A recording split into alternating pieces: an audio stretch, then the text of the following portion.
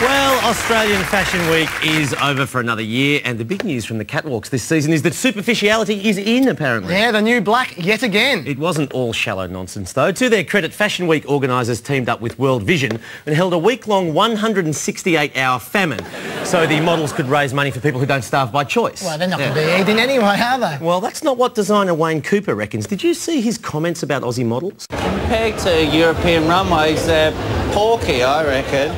That was Wayne Cooper, the Bill Heffernan of fashion. Oh, look, I reckon he's got a point, though. I mean, did you see some of the heifers plodding down the catwalk this year? Unbelievable. Look at them. Off to Jenny Craig with you, fatso! Yes. Mind you, eating disorders aren't the only issue that the fashion industry is doing nothing about at the moment. So I decided to mark Fashion Week with my own little tribute.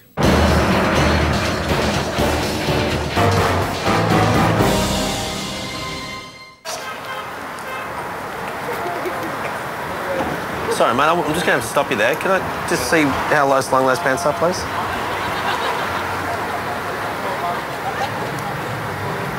That's 2 inches. 2 inches of underwear. That's above the wanker limit. Turn around, please. Here, come on. The problem is, your pants, ridiculously low slung, right? That's 4 inches of visible underwear, my friend. Yeah. Do you know why underwear is called underwear? Underwear? To wear it under? Under, yeah. Well, that's not under, is it? It's not good enough, mate. Hey. Stop right there. That's a joke. Well, I'll tell you what a joke is. Having pants that should go up to your hips and that are halfway down your ass. It's a free world, dude.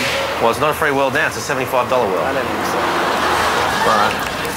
They're actually ridiculously high slung. High pants. That's actually a hazard to your health, you realise that? Yes. Can you breathe all right? You sure? Never had any problems. You pull the pants up, please. All right. Right up.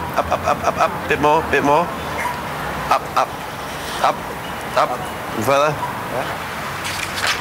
Yeah, buy yourself a belt.